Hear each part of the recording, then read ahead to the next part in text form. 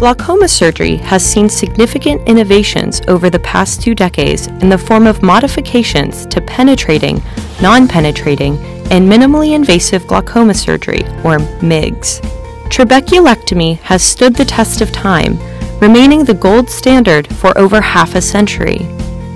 As a result of steep learning curves and higher costs, newer techniques are often not feasible in the developing world. Moreover, the long-term success of these procedures has not been fully demonstrated. A recent innovation has changed the way that glaucoma surgery can be performed in a multitude of settings.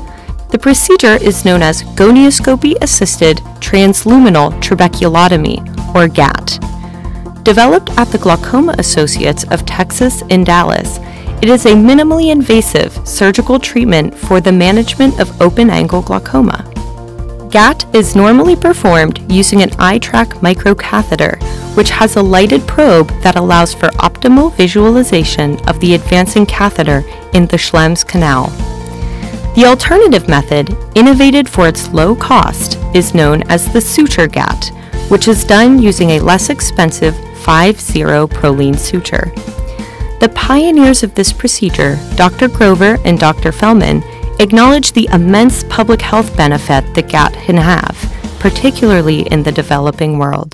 The exciting thing about this technology and the technique that we've developed is that we think we can do it in a very cost-effective, inexpensive, safe way to treat people with minimal follow-up, and that doesn't put the patient at risk for a long-term risk for infection, is not wrought with other complications like tube erosions and double vision and other things that we really don't like to see. And we think it actually has a really good chance of success, and we've seen that over the past 3 to 4 years. So this, in my mind, is one of the most exciting things and one of the most exciting technological developments in glaucoma for our patients here in the US, but more importantly for overseas. The instruments used in the GAT procedure are low-temperature cautery, 5-0 Prolene suture, 25-gauge MVR blade, Healon GV, MST forceps, Swan-Jacob Gonio prism, and McPherson's forceps. Our team, assisted by Dr. Grover, performed a few GAT procedures using the 5-0 Prolene suture. The first step of this surgery is to carefully blunt the tip of the 5-0 Prolene suture using low-temperature cautery. After making paracentesis, Healon GV is injected into the anterior chamber. The patient's head is then tilted away from the surgeon, and the microscope is tilted towards the surgeon. This facilitates better visualization of angle structures when seen under the Swan-Jacob Gonio prism. The blunted tip of 5-0 Prolene is introduced from the paracentesis inside the anterior chamber. The trabecular meshwork is identified, and using a 25-gauge MVR blade, an incision is made to open the Schlemm's canal. Under gonioscopic visualization, 5-0 Prolene is threaded in the Schlemm's canal using MST forceps. With gentle strokes, the Prolene is pushed inside the Schlemm's canal until the tip appears 270 to 360 degrees from the starting position. The tip of the Prolene is again caught by the forceps, and the Gonio prism is removed. From the paracentesis, the suture is pulled outside of the eye, tearing away the inner wall of Schlemm's canal. Finally, viscoelastic is washed out of the eye using bimanual irrigation aspiration.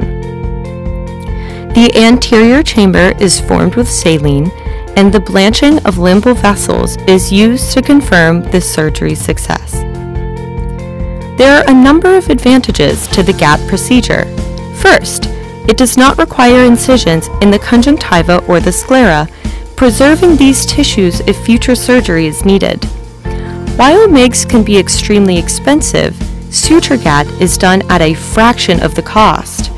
Additionally, GAT allows for reduced follow-up requirements, reduces the long-term risk of infection, and has a lower side effect profile than most invasive procedures. Although the GAT procedure is an advancement in the field of glaucoma surgery, It does not come without some limitations. Learning this technique requires the surgeon to have absolute mastery of intraoperative gonioscopy, ambidexterity, and understanding of angle structures. Currently, our suture GAT patients are at the 6-month postoperative time point with well-controlled intraocular pressures. None of the eyes have required any anti-glaucoma medication. To conclude, we feel that with practice and perseverance, GAT can emerge as a promising treatment for primary open-angle glaucoma in the developing world.